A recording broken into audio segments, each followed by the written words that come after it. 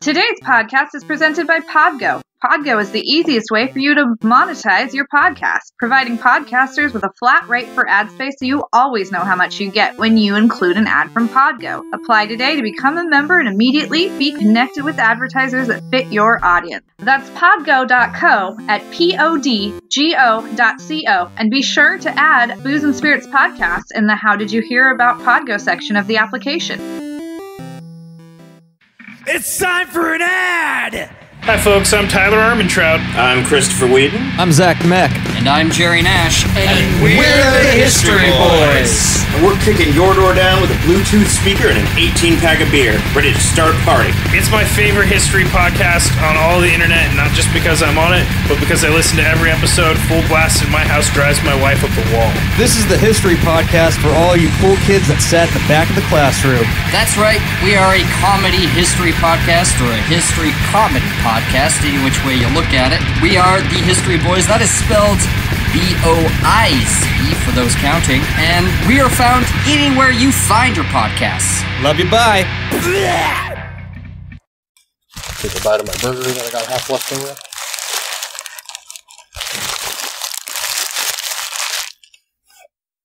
That's a good half a burger. Oh, it must not be from Burger King.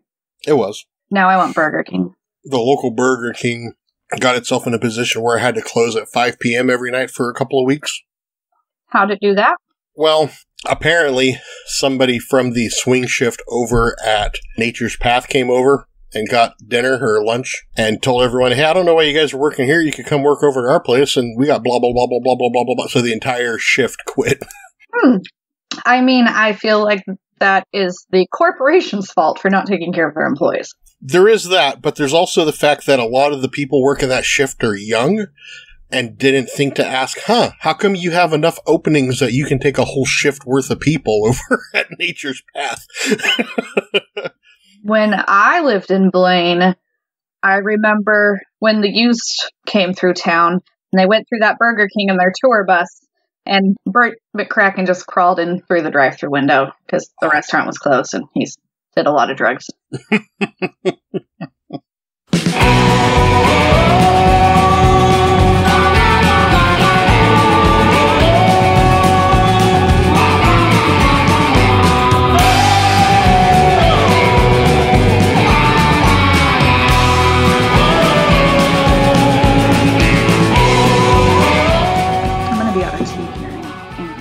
You sound like a Foley artist who's just quit. He's just crashing and bashing and sloshing and banging. It's my diabetes. Nailed it. Oh, all right. Hey, everybody, it's the Booze and Spirits Podcast. It's like a drink with death. Woohoo! Welcome to the show. I'm Nick McDonald. I'm Cait McDonald, and my mouth is full because I thought we were taking a brief pause before he started because he saw me put the pretzel in my mouth, but here we are. Nah, I had another tab open. I didn't know what the hell you were doing. Fair enough. Crunching pretzels because of my diabetes. You know me, dog, just crunching pretzels. It's like chilling like a villain. Crunching like a munchkin? Munchkin? Bunch? No. Wait. Crunching like a munchkin. Crunching like a... We're off to see the wizard. Like the Kremlin? Is that crunchy? I guess in the winter. Crunching like a Christian? Transubstantial wafer? I got nothing. Yeah, I got nothing. Yeah, we milked that joke as hard as we could, and all we got was hummus, so... As you hear my drink sloshing around, because it's that time. Chug, chug, chug. That tasted like burning. Could have been worse. Could have tasted like Bernie. Which one? Take your Weekend? pick. Which Bernie do you want to taste? I feel like Bernie Sanders would taste better than Weekend at Bernie's because Bernie has been dead for, 30, 40 years at this point? Which one are you talking about now? Weekend at Bernie's. Oh, not Bernie Sanders that's been dead for 30 or 40 years. He's mostly dead, which means he's partially alive. That's right. You know, he said to blathe, which means he's asking you again for support. I support any man that wants to erase any part of my student loans. Where are the hackers for that? Where are the goddamn hackers? I don't know. Could do something useful. Just saying. Give me an 800 credit score. Delete my student loans. I think maybe that's not quite so easy as locking out a pipeline. Okay. There's a paper trail. This is a bureaucracy we're dealing with. I guess. So, we were going to talk about the Revolutionary War was the plan on this episode. Dun dun dun. And you've, I presume, got a Revolutionary War drink lined up, like, I don't know, grog, turpentine, engine cleaner. I do have some moonshine in my stash now that we don't know how potent it is. Is this the stuff you can only drink like a capful of? Or can you drink the jar? Like, I don't know where we're at with this yet, so. All right, fair enough.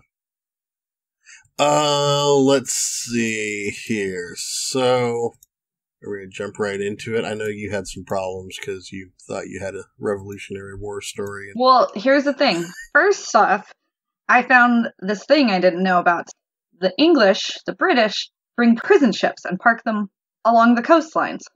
More people died on the prison ships than they did in combat. So I thought this was going to be this great story because not only did all these people die on the prison ships, they just tossed them overboard or buried them like in the sand. So then people just kept finding bodies or pieces of bodies. And I thought this would be a great story. And all I could find was like somebody accidentally unearthed the SS Jersey or something like that. And after that, people hear phantom voices by the waterfront. That was all they gave me. Like most of our best intentioned ideas, we thought, hey, Revolutionary War had a lot of great battles, and there's lots of ghosts on the East Coast, so we ought to find a really great ghost connected to the Revolutionary War. And no, because you look up, oh, here's a famous battle site. Oh, they have a ghost. What's the ghost do? Oh, the ghost appears in somebody's living room once in a while. That's as far as it goes. There's very few, or at least we had trouble finding good ghost stories that come out of that era. That were at least, entertaining. We tried, guys. And then I found this good story, and then I realized at the last minute it was the Civil War that they were talking about. So that's on me. That is on me. So what did you end up with? Did you? Oh, you wanted me to tell my story? I mean, I can tell my story. Hold on. We'll pretend I know my story. Okay. Everyone, suspension of disbelief. We're going to talk about Jockey Hollow. That's when you can't sleep. You do Jockey Hollow and then comes on Sleepy Hollow afterwards. It's a masturbation joke that you're not picking up on. I got it. No. I just... Prefer not to encourage me? Just didn't laugh. Fine. All right. So... Jockey Hollow, not Jockey Hollow. I don't know if there's really jockeys here. Maybe it's like there's a bunch of little like woodland spirits that come out and they're like little, so they become jockeys. I don't know. Ride the centaurs in the big polo match. I'm half centaur, okay? Sorry, didn't mean to offend.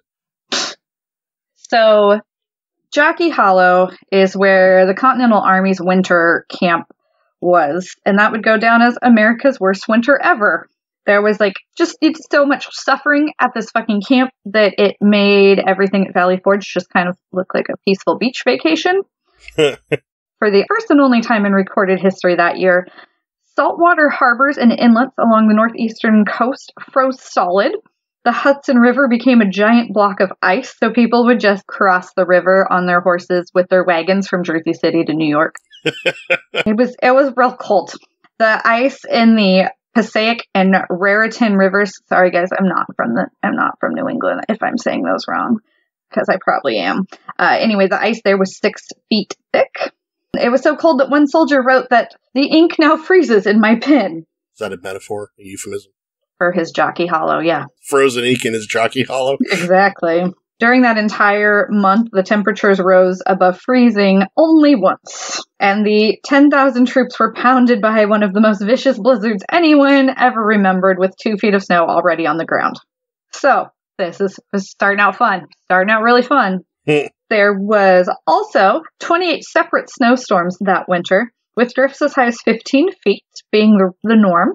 And it's thought to be the coldest winter in North America outside of the actual fucking Ice Age. So these literally poor soldiers are like in this Arctic hell in little huts. They don't have any money. There's very little food.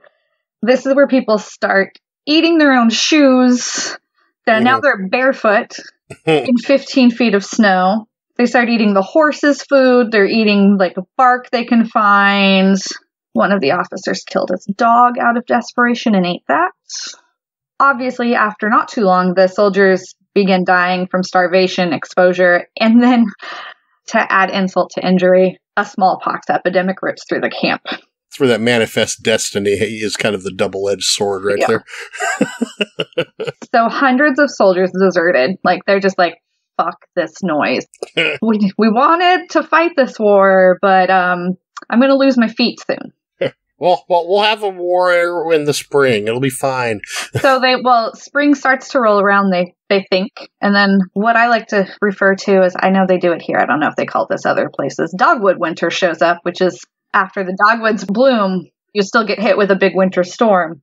So 10 inches of snow fell on April Fool's Day and continued to fall as late as May. So George Washington was there. At this point in time, he's sick of everybody's shit. So he is getting prepared to execute 8 soldiers for insubordination. He decides at the last minute to reprieve 7 of them, ends up hanging one of them essentially as a warning to the rest of the troops. George Washington famously was not into corporal punishment, but he thought there was going to be a mutiny if he didn't do something to, like, scare the shit out of them. Biting him with the wooden teeth just wasn't enough anymore. Those were probably slaves' teeth, but we won't get into that. Yeah, a slave named Wooden. That was... Oh, okay. Did everyone not know that? Oh, well, all right. It all makes sense now. So, Jockey Hollow is now part of the Morristown National Historic Park, which is America's first national historic park. I wouldn't say there's any, like, specifically, like, terrifying haunting here, but a lot of people see interesting things.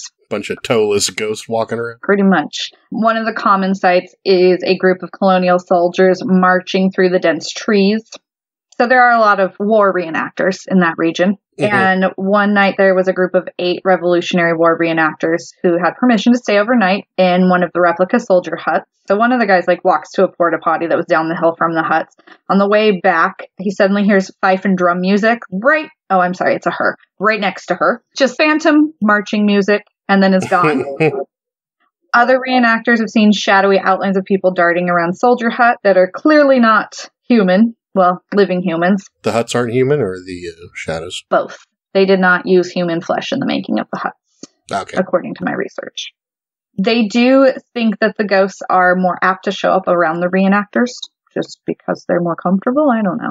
Well, I mean, a lot of times paranormal investigators will use like a trigger object or music from the time period of the ghosts they're trying to summon force, so that'd make a lot of sense. Yeah. There is also a cemetery at the base of the hill that's essentially 100 plus soldiers are there in unmarked graves. There's just a general plaque.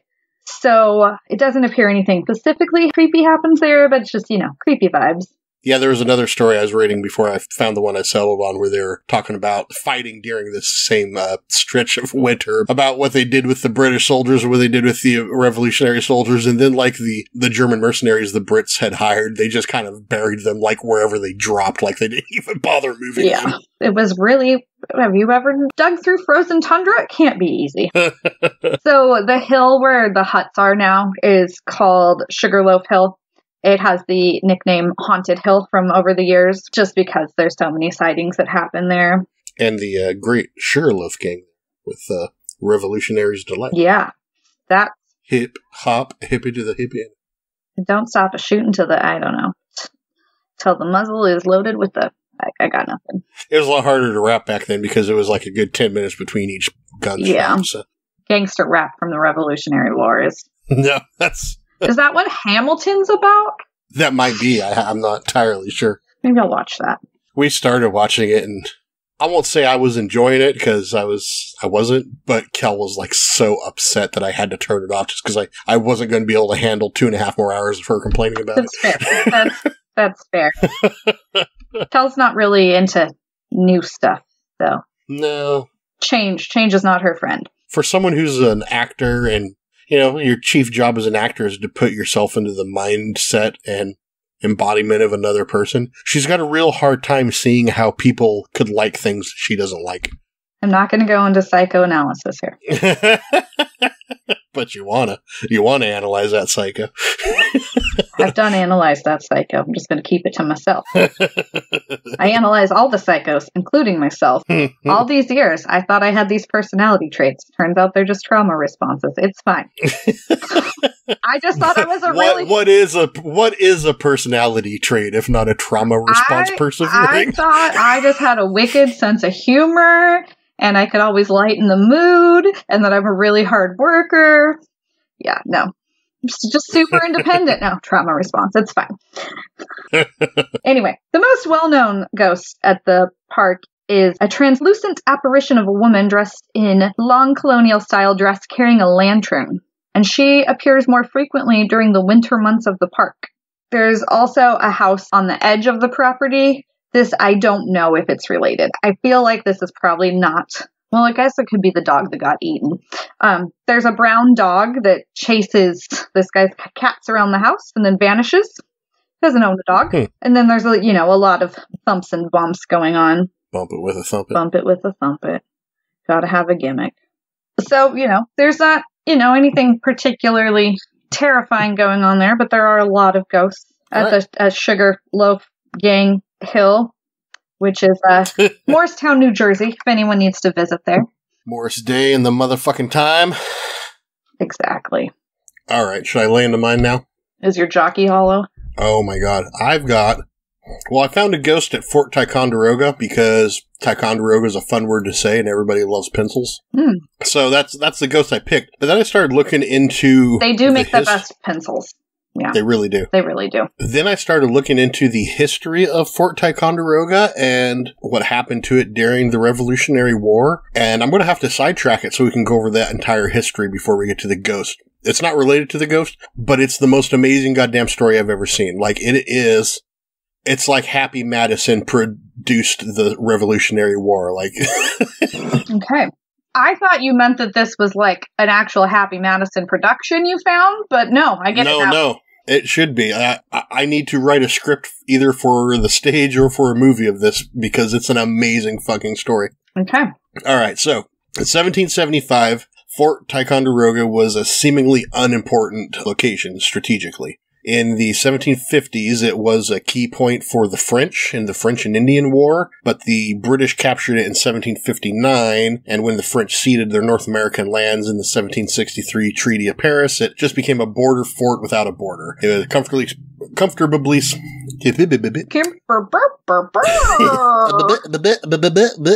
comfortably surrounded by British land on all sides.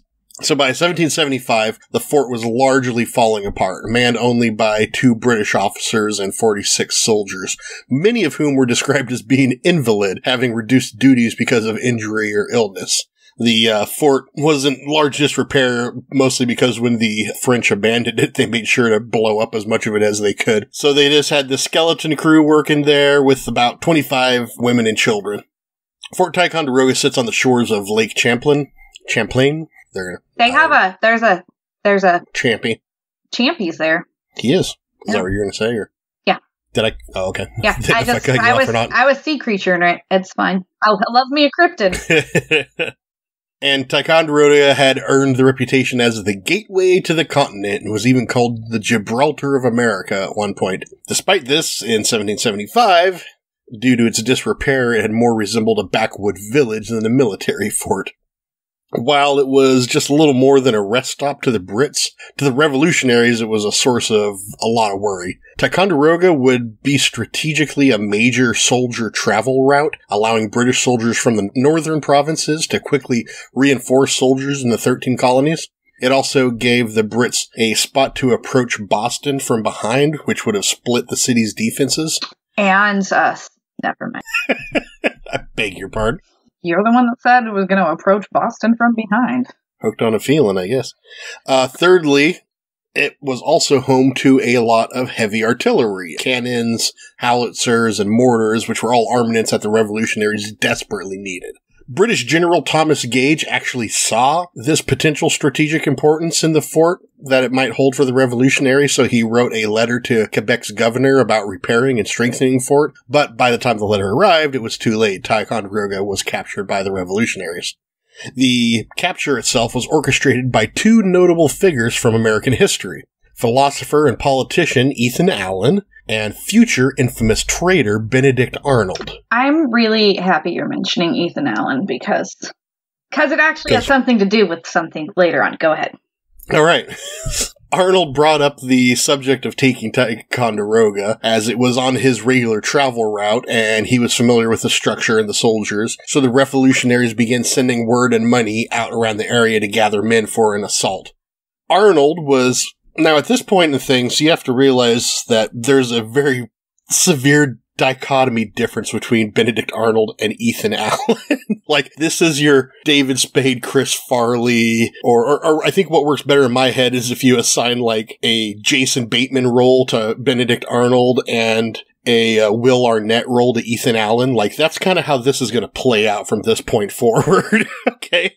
Benedict Arnold was given 100 pounds, some gunpowder and ammunition, and told to recruit 400 men for his secret mission to take Fort Ticonderoga and send back anything useful he found to Boston. While he was doing this, he learned that Ethan Allen and his Green Mountain Boys were already on board with the plan, which caused Arnold to abandon his own plans and ride north hurriedly to catch up with Allen so fast that Arnold destroyed his horse in the process. So, today... we attach Ethan Allen's name to, like, fancy furniture, right? But both before and after the Revolutionary War, he was basically just the good old boy of the North. He wanted to keep colonies small and beholden to themselves, particularly his own area, which was the New Hampshire Grants, which would later become Vermont. And he got his hackles up over the notion of some larger governing body trying to push its agenda on these colonies, rather it be the Brits pre-independence or even the New York state after the war. He wanted nothing to do with it. He was independent for our colonies through and through. Quickly rose to the leadership of the Green Mountain Boys, which were a militia of like-minded men from the Grants, who were known for doing damn well what they pleased and answering to nobody else. I can get behind that. So Arnold, by the time he caught up to Allen and the Green Mountain Boys, Allen had already been elected colonel of the operation by the 100 Green Mountain Boys and about 60 men from a couple other militias that had shown up. Not only that, but Allen had already started his own plan for taking the fort and had sent men out to collect boats so that they could launch a lake-borne assault on Fort Ticonderoga. When Arnold arrived, insisting the Revolutionary Council had made this his operation to run, he was chided by the Green Mountain Boys who refused to follow anyone other than Allen. Arnold and Allen worked out a deal between them, which Arnold later claimed was joint military command, but most historians think it was more likely just Arnold was given permission to march next to Allen. The plan was to assemble at Hand's Cove at 11:30 p.m., board the men onto boats, and cross the lake to take the fort by surprise. Allen's men collecting the boats didn't arrive until 1:30 a.m., and they only had enough boats for about half of the men that had gathered there. So, Arnold and Allen crossed the lake with 83 Green Mountain Boys and then dispatched the boats back across the lake to pick up the rest. Okay. As they were waiting, though, dawn was approaching, and Arnold and Allen began to worry about losing the element of surprise, so they decided to attack with the forces they had at hand. As the men approached the fort under the cover of fading night, one of the Green Mountain Boys' muskets misfired, which caused the one lone British sentry at the southern gate to just run away as Americans began pouring into the fort. Run away! Run away! Not receiving any kind of fight back, the Patriots began waking up British soldiers so they could locate their weapons and confiscate them. Allen and some men charged up to the officers' quarters and captured Lieutenant Jocelyn Feltham, ordering him to wake up the captain. Feltham tried to stall for time, asking under whose authority they acted, to which Allen famously replied, "In the name of the great Jehovah and the Continental Congress!"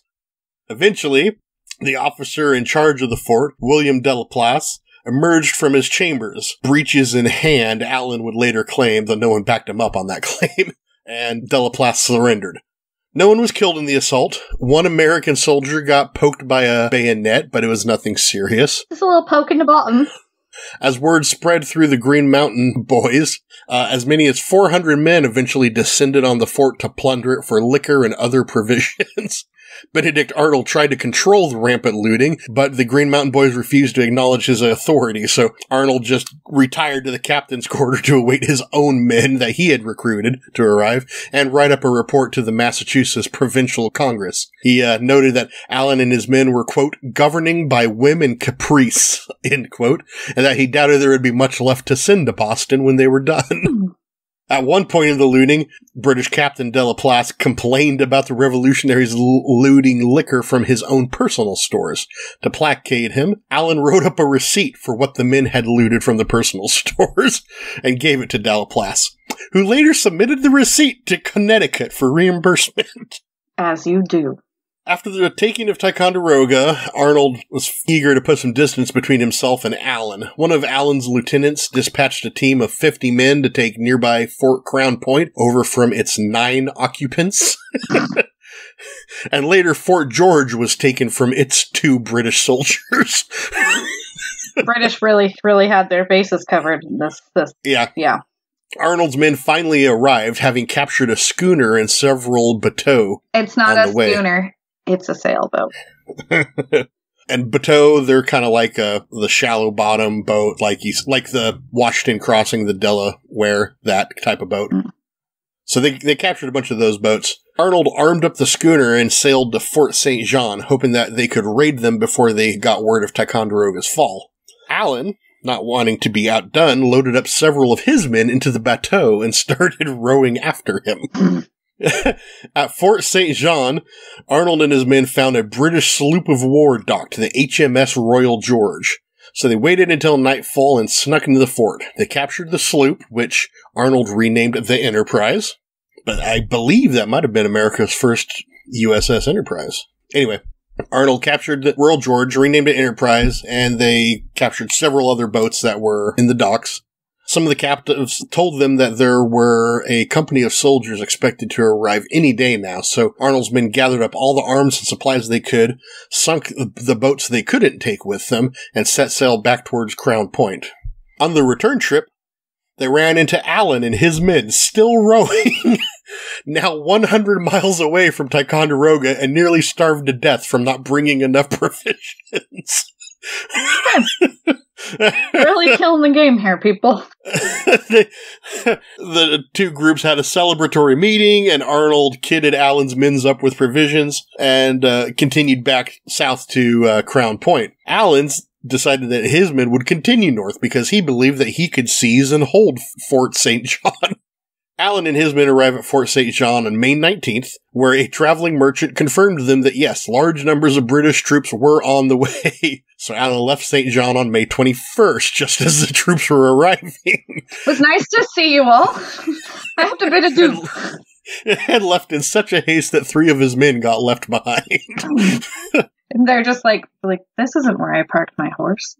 Eventually, Allen and his men abandoned Ticonderoga, particularly as the booze began to run out.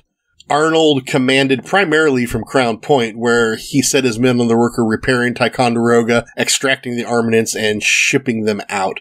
After about a month, General Benjamin Hinman arrived with 1,000 men, and another clash of command took over. Hinman claimed he was to take command of Ticonderoga and Crown Point, while all communications to Arnold were that Hinman was to man Ticonderoga exclusively.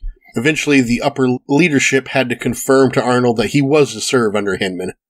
Arnold thought it over a couple days, then resigned his commission and returned home after having spent more than 1,000 pounds of his own money to capture the forts. And that's kind of the story of Arnold and Allen, which has a fuck ton of potential to it, if you ask me. It could be their own sitcom. It really could. It's a very odd couple. Today, there's many ghosts reported being seen in Fort Ticonderoga, and the fort itself opens one night a year for ghost hunting. I did see that there was a Ghost Hunters episode. I didn't go tracking that down. Apparently, they didn't find much. There are reports of several soldiers in Revolutionary-era garb spotted in the upper windows of the barracks. Several red orbs have been reported throughout the building. People see the ghost of Sarah Pell, whose family began restoring the fort in the 20th century. They've seen her looking out over the garden from a window overlooking the pavilion.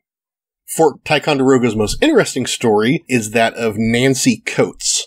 It said that in 1771, the fort was under the commission of Mad Anthony Wayne, who was known as quite the philanderer. That's the same as a philanthropist, right? A full-on rapist, yeah.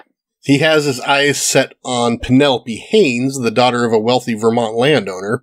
A beautiful girl, but one who's looking for wedlock, not just to roll in the hay. Nancy Coates, on the other hand, is a local widow who is well known and liked among the soldiers, and known for helping them relax their lustful tension. We call that... I don't know. Never mind. There was something there. My brain completely lost it. If you can't be with the one you love the one you're with, is that... Sex positivity. We're just going to talk about sex positivity. All right. So... that works too. So while Wayne lusted for the rum's kicking in. So while Wayne lusted for Penelope, he seemed satisfied enough to let Nancy churn his butter for him. A wink wink. Nancy, though, began to fall hard for Wayne, though he never returned any of her discussions of future marriage. One day, Nancy caught Wayne riding in a carriage with Penelope. So entranced by her porcelain skin and dark locks, he didn't even notice the hand on his boot when Nancy reached out for him. Heartbroken, Nancy wandered into Lake Champlain and let the water take her. Since then, many have seen Nancy Coates' ghost on the shore of the lake, either running its foot trails or sometime even walking on the surface of the lake itself. She's been spotted standing by the fort's gate awaiting Wayne's return, in the guard's room, or even walking among where some cottages once were. One man reported hearing a soft crying from among the reeds in the lake, and upon investigation found the body of a woman floating in the water. When he reached out to grab her, the body disappeared and the crying stopped. Now, it is of note here, there's a lot of problems with the Nancy Coates story. For starters, it says that the story is from 1771, and every version of the story I found said 1771. But we've already established that Fort Ticonderoga wasn't in American hands until 1775. And Mad Anthony Wayne was a general for the Americans. And as near as I could tell, he didn't even join the army until 1775. Maybe he was a British officer before then, but I couldn't find anything that said he was or wasn't. Okay. Also, I kind of gave a cleaned up version of the story because a lot of the story had other parts to it that just did not fit with the timeline that we've already established for Ticonderoga being taken in 1775, like Washington giving all these orders directly to Mad Anthony Wayne. Mostly about taking care of the lands in Vermont, which we've also established from the Green Mountain Boys that Vermont wasn't identified as a territory until much later, because before then it was the New Hampshire grants, so. While I don't necessarily doubt the storytelling I feel like is a little sloppy. But that's just my judgmental attitude. Well, I gave you a drink. I gave you the synopsis for my Netflix movie. You gave me a drink? No, a ghost. There we go. I've been drinking. I had the drink. And then the words wrong. The words. They did the things. It wasn't right. The words are playing a fucking shell game on me. Leave me alone. So you'd like a drink. You'd like me to tell you about a drink. Have a drink on me. Yeah. Okay. Gonna be honest. I am not creating this drink. Is this an Ethan Allen drink? It is an Ethan Allen drink. So this drink is often associated with patriot, scholar, and soldier, and politician, Ethan Allen. Mm-hmm. I mean, I feel like you told me the things I was going to say about Ethan Allen's life, so guess we won't go over that again. But, before Allen decided to do all of these weird things, well, actually, it was in the midst of him doing all these things, he determined they should probably, have a night of heavy drinking. Really seal the deal. It kind of sounds like him at this point, doesn't it? And their drink of choice is called the Stone Fence. Because too many of them, and you'll just stare blankly ahead, sitting heavily like a stone fence.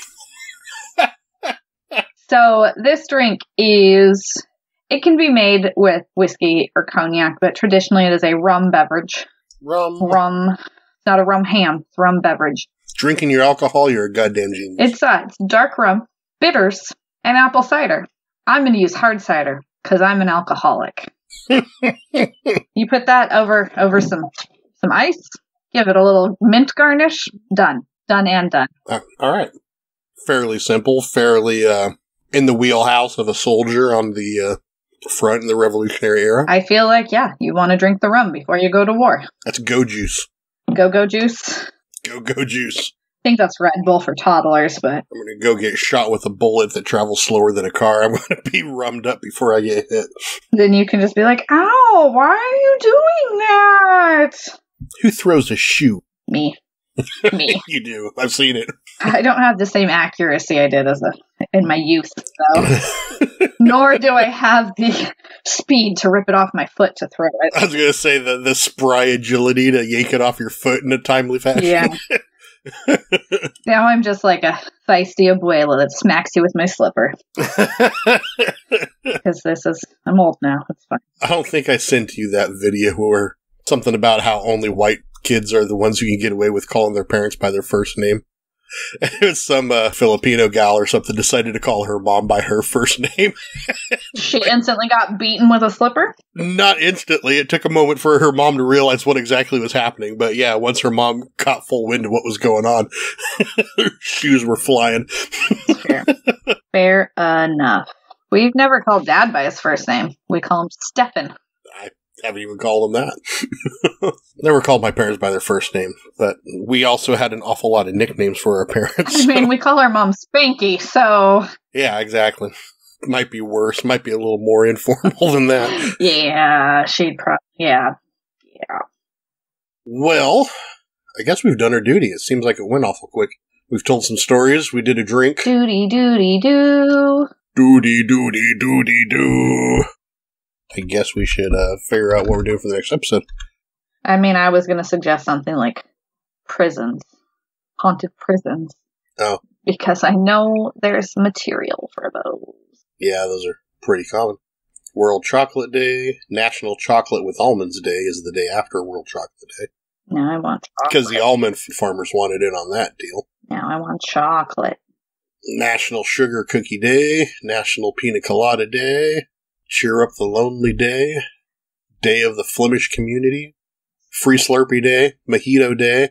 Are Free Slurpee Day and Mojito Day the same day? They are the same day, as a matter of fact.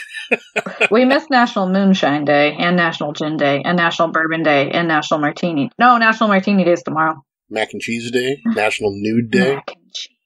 How are National Nude Day and National Tape Measure Day the same day? Isn't that just... That's just asking for trouble. Yeah. At least it's not in winter. Michelada Day. Could do Mexican ghosts. And a michelada. I could drink a michelada. No, I can't, because I'm allergic to you. I like to pretend. Why is Selena Gomez's birthday on this list? She's very important. National Gorgeous Grandma Day. So a gorgeous George Day. I don't Or a think hot so. grandma day. Hot Grandma Day. Hot Grandma Summer. Hot grandma summer. Orangeman's Day. We already did an Irish episode. Dude, it doesn't have to be day themed. No, but that's what I've got open on my browser is the holidays. When was the last time you picked one? You pick one. I was going to suggest haunted prisons. Okay, haunted prisons. Or we could do like ladies in white. I don't know. Ladies in red. We did Ladies in Red. Did we do ladies in red? Yeah, I guess we did. Remember, you thought I was trying to fuck a ghost. Well, I knew we did a lady in red. I couldn't remember if that was the theme. And we did a lady in white, but it was not a lady in white episode. Yeah. And we did a naked lady episode. I mean... Well, not an episode, but a naked story. lady story. Haunted lighthouses. Haunted preschools. Are there many of those? Haunted schools are a thing. Haunted schools are a thing. I mean, school just got out for summer. Do you want to do haunted school? Schools out. Yeah, I set you up for that. I hope you're happy. Well, not now. Now you've taken the joy out of it. What I'm here for. Haunted schools. Haunted prisons. Haunted school prisons. Bathrooms. Moaning Myrtle. I think haunted school. I mean, there's so many haunted prisons, and I feel like everybody does haunted. Of course, the other thing is that we get more listens when we do stuff when we do the stories everyone already fucking knows anyway. I just hope we're going to have new exciting details. We're not. Everybody doing these podcasts Googles all their stuff from the same source. Google. That's why we Google it. Haunted North Dakota. It's a lot harder than you might think. I tried that. I tried that on the road trip one. Cape Up Dry. So schools. I like schools. Schools. I like haunted schools. School. I mean, I worked in a haunted school technically. Well, you told that story. We're going to not do that. I mean, I'm not going to do that story, but haunted schools have a special place in my heart. A place that throws lime wedges and wine corks and beer caps at me. Turns the TVs on after I leave. All right, so sounds like a deal. Next episode, haunted schools. Nick's going to do classes in session. Nick's going to do a haunted Catholic school because the perv. Ghosts just kept flipping their skirts up. I don't know. And we're cut off. That will be our last episode. We'll be on hiatus while the FBI investigate us. Oof. You know, I did have the thought the other day, and I'm not saying that this happens because it usually turns up that whenever somebody gets busted for child pornography that, yeah, they are a complete fucking scumbag. But it would be pretty easy for a hacker to get into somebody's computer and put a folder full of child porn on their computer if they wanted to set someone up. I mean, I'm not saying that's happened very often because, like I say, most of these investigations, that guy's a scumbag. But this is a conspiracy theory I have heard for UFO investigators. That they target them with child porn to... Once they get too much information, suddenly the FBI is coming after them for things like child porn that they didn't know about. Huh. There's definitely a Mysterious Universe episode about that. It was like 7 years ago, but... I mean, that seems like a real easy way to take a piece off the board if they're giving you trouble. That's all I'm saying. Yeah, no, for real. And then we can send them to Pedophile Island. That sounds like the worst mid-season Fox show ever. Well, I was just thinking it could be like Battle Royale. Oh, okay. Like, they don't have to kill each other. What does the winner get is the question. Nothing. You just get to live longer on this sad island where people come after you with an assortment of weapons like a gun or a frying pan. It's been too long since I watched Battle Royale. Got the book around here somewhere. Or at least I did. I remember. You did have it. I know. And I was upset because it's like the only book in existence where there's a car chase scene in the book, but in the movie they left it out. Interesting.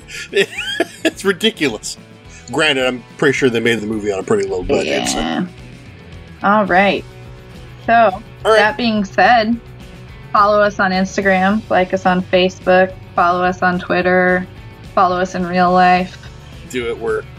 We're not suspicious. We don't care. Life is beating us down. I mean, I will punch you in the face, but... All those socials will be in our show notes, as well as the various ways that you can find us online. Apple, Google, Spotify, YouTube. You can find our website there. You can find a link to our Patreon.